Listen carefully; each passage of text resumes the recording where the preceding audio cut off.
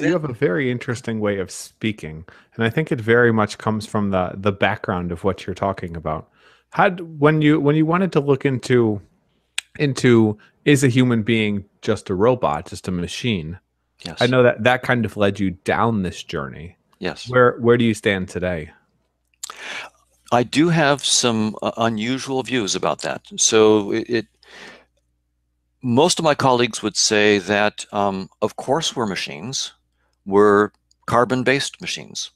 Our brain is just a machine, and all of neural activity is a machine activity. It's probabilistic, of course, but it's probabilistic machines are machines. And so most of my colleagues would say, of course, we're machines, and we're carbon-based machines, and artificial intelligence, they would say, um, is just another kind of machine. It might be silicon-based instead of carbon-based, but it's not going to be a fundamental difference between humans and AIs once we get the AIs to be sophisticated enough. Once they get complicated enough, then there won't be any fundamental difference unless you can think of some reason why silicon should be different from carbon.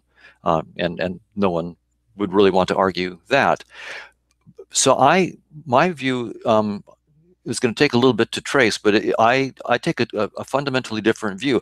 I end up thinking, by the way, and we can get there maybe later on, I end up thinking that we could actually construct machines that are conscious. But the reason that I think we can do that is utterly different from what my colleagues um, are thinking. So it's a completely different route to it.